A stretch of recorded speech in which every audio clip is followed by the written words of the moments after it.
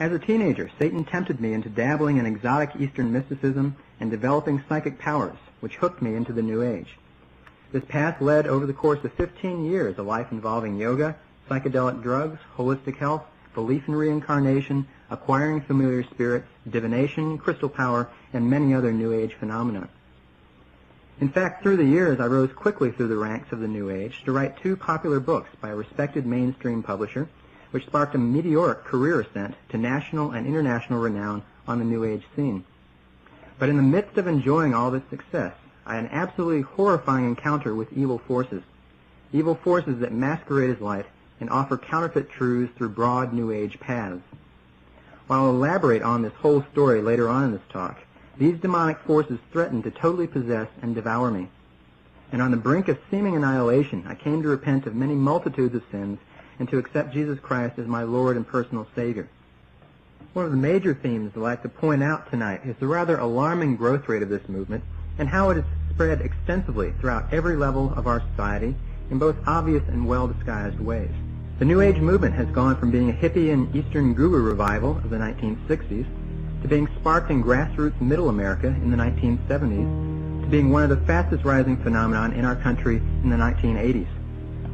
Findings of numerous highly respected researchers conclude that the New Age is the fastest growing alternative belief system in our country today. With the advent of what I call the Shirley MacLaine era, starting in 1985 or so, the American general public has been exposed to at least a very general picture of the New Age agenda. As a society, we've become geared to basing our beliefs on our experiences. If our experience and our feelings tell us that something is valid and genuine and good, then we automatically assume that that is the measure of absolute truth. Far from being benevolent, as is often portrayed with many occult manifestations, it has been seen to be highly deceptive and without any solid foundation on which to test these experiences. Joanna Michelson, in her book, The Beautiful Side of Evil, tells how society is embracing wholeheartedly the occult. Television talk show hosts are falling over one another to get the latest psychic wonder to appear for an interview. From Casper the Ghost to cartoons of space-age marvels, children are being taught to accept supernatural phenomena as a wonderful part of their everyday life, to be joyfully and fearlessly embraced. She also stated, Ouija boards are sold in almost every toy store, frequently next to Dungeons and Dragons, a game which is a cult to the core, whatever its devotees may believe. When my parents and I returned to the West in the 60s, Hinduism had somehow been repackaged and was now being sung about by the Beatles.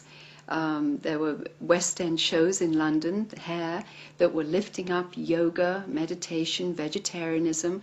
Hare Krishna converts were going down the streets of Oxford Street in London singing about a Hinduism that I hadn't seen as a child growing up. Are there indeed spiritual forces guiding these changes in our society? Have we misunderstood the nature of the conspiracy?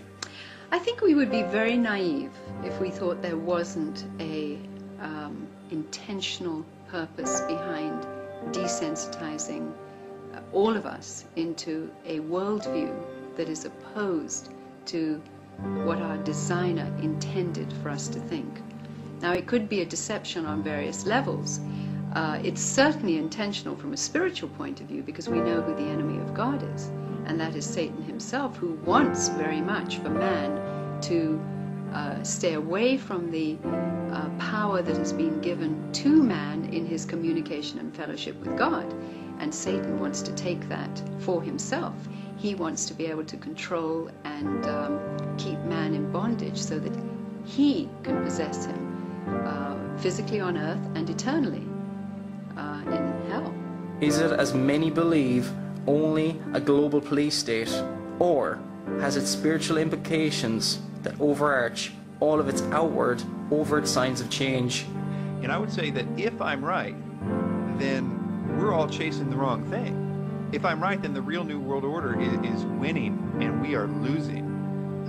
If I'm right, then we are all getting sucked into it, and we don't really understand what they are wanting to do with getting everybody to believe that an evolution is coming.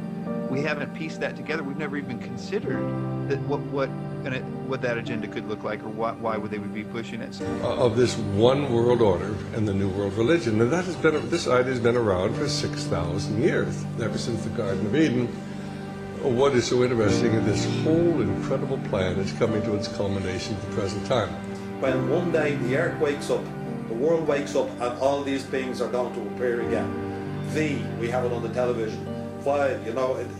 Even the Vatican are telling us now that there are benign beings out there, but we're not to be afraid of them. They were created by the same God that created us. NASA is telling us they're trying to contact extraterrestrial beings. Everybody is at it.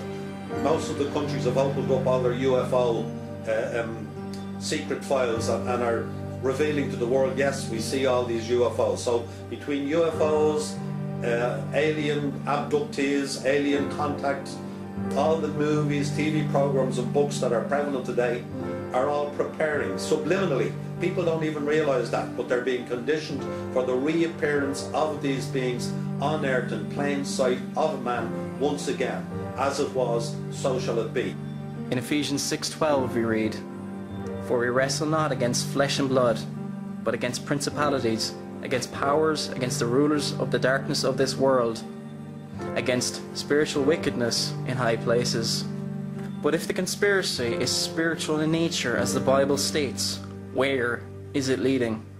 Who is influencing the New Age movement of today? And what, if anything, is dangerous about this trend?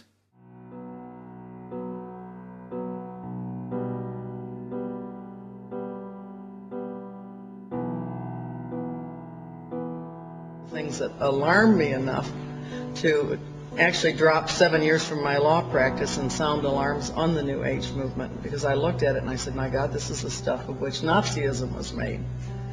We can prove that Aleister Crowley has been more influential on Western culture, popular culture, than any other human being.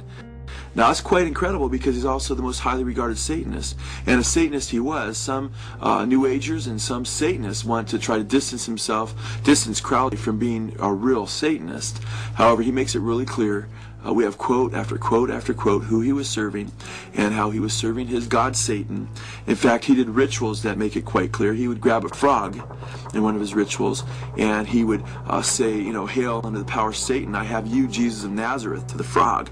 And then he would crucify this frog, and speaking in the terms as though he was Satan, and treating this frog as though he was Jesus. This was just one of his many satanic rituals. He was a very, very evil man. He was kicked out of France and called the evilest man in the world, or the wickedest man on earth, by the popular newspapers of his day. He talked about sacrificing several children to Satan. He talked about bringing in the New World Order under the coming Antichrist.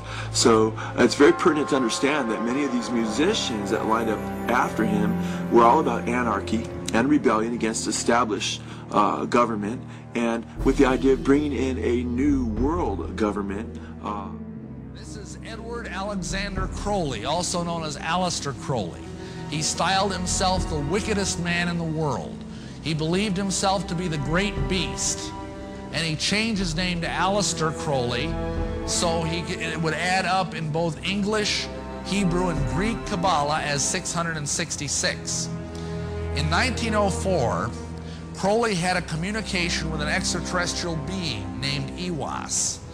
And this being, through his wife, kind of a channeling type operation, brought forth a book that was called the Book of the Law in 1904.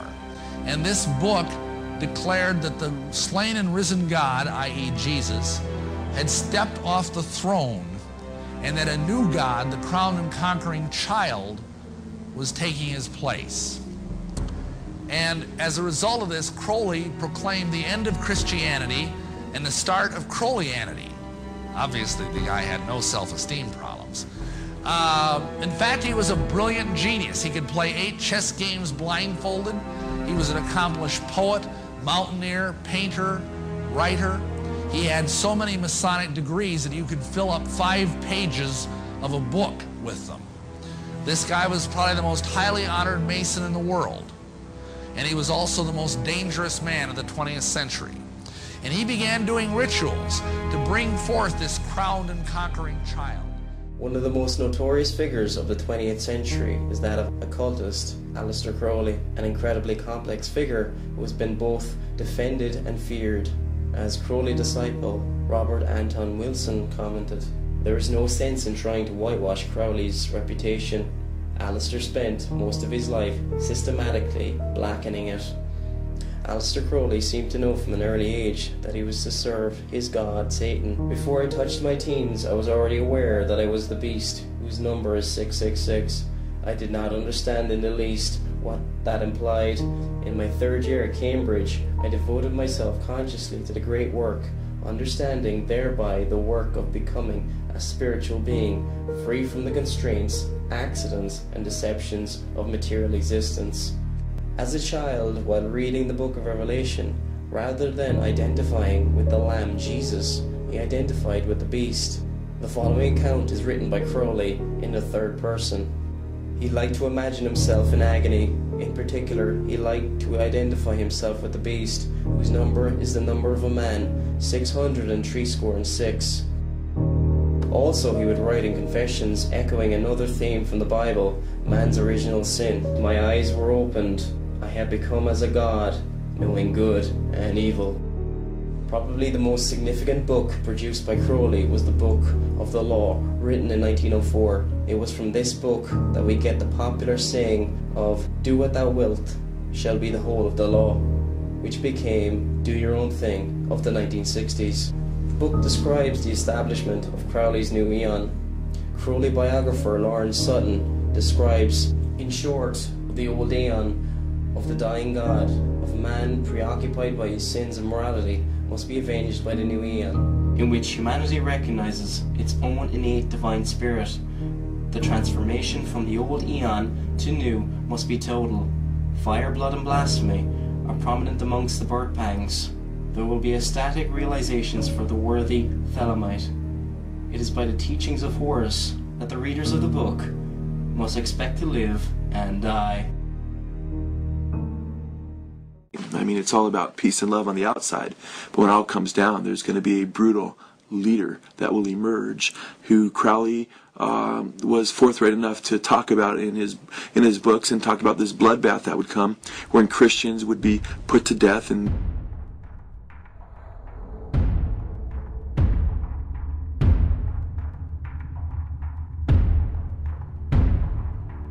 While Crowley taught a type of love, it would seem that this does not extend to Christians.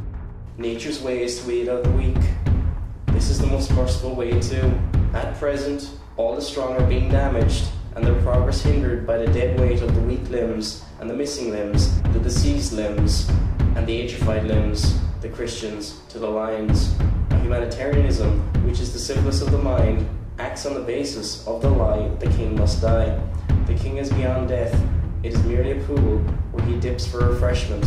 We must therefore go back to Spartan ideas of education, and the worst enemies of humanity are those who wish, under pretext of compassion, to continue its ills through the generations, the Christians to the lions.